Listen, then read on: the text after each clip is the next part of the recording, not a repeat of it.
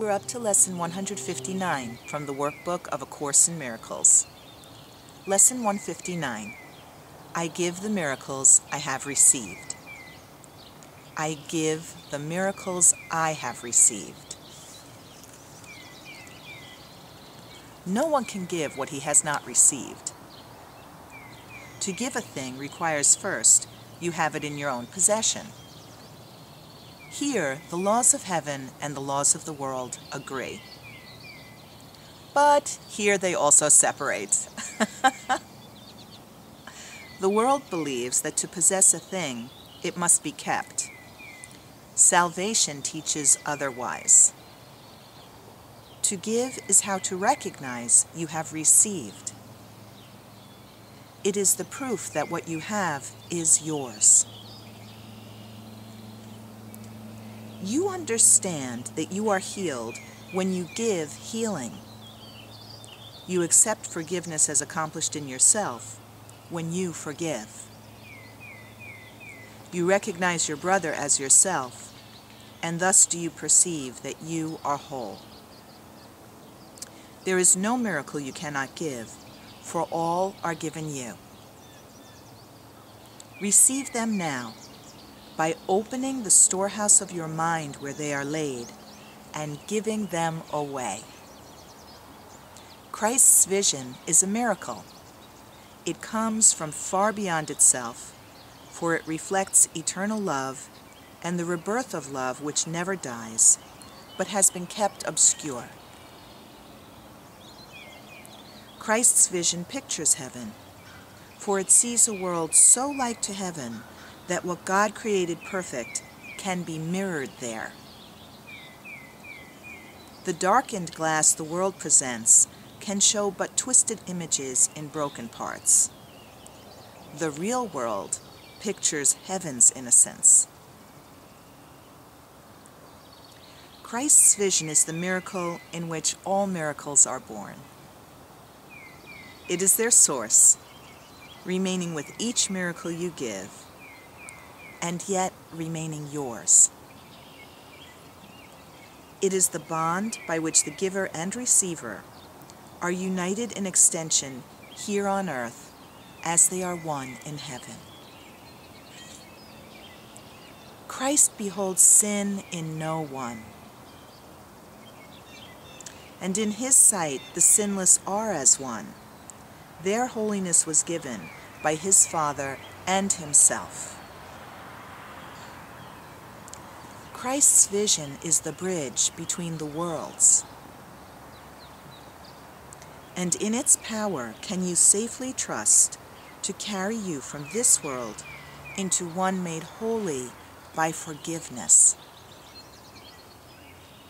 Things which seem quite solid here are merely shadows there, transparent, faintly seen, at times forgot, and never able to obscure the light that shines beyond them. Holiness has been restored to vision, and the blind can see. This is the Holy Spirit's single gift, the treasure house to which you can appeal with perfect certainty for all the things that can contribute to your happiness. All are laid here already. All can be received but for the asking. Here the door is never locked, and no one is denied his least request or his most urgent need. There is no sickness not already healed, no lack unsatisfied, no need unmet within this golden treasury of Christ. Here does the world remember what was lost when it was made, for here it is repaired, made new again, but in a different light. What was to be the home of sin becomes the center of redemption and the hearth of mercy, where the suffering are healed and welcome.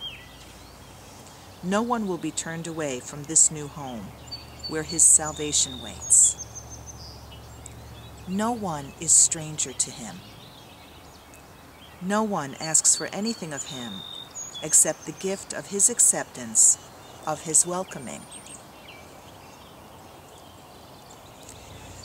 Christ's vision is the holy ground in which the lilies of forgiveness set their roots.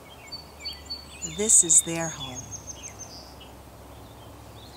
They can be brought from here back to the world, but they can never grow in its unnourishing and shallow soil. They need the light and warmth and kindly care Christ's charity provides. They need the love with which he looks on them. And they become his messengers who give as they received. Take from his storehouse that its treasures may increase.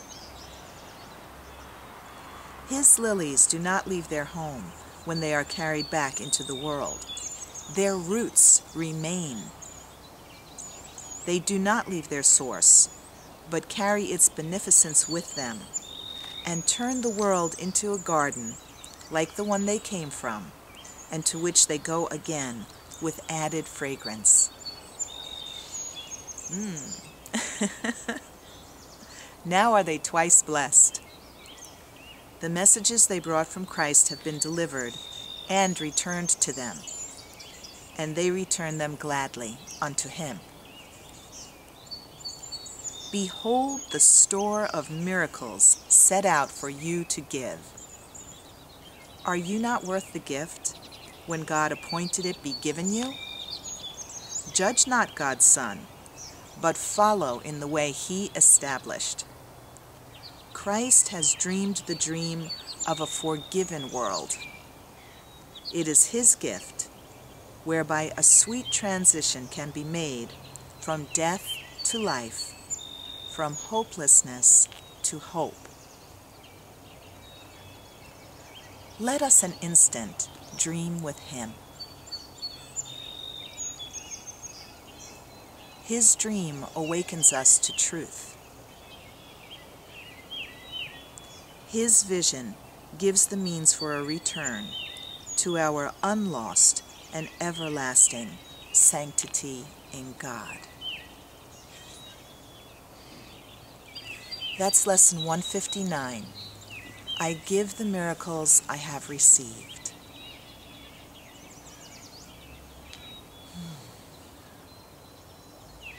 If you'd like to read my commentary on the workbook this year, go to amytorresasim.com and click on Amy's blog. Namaste.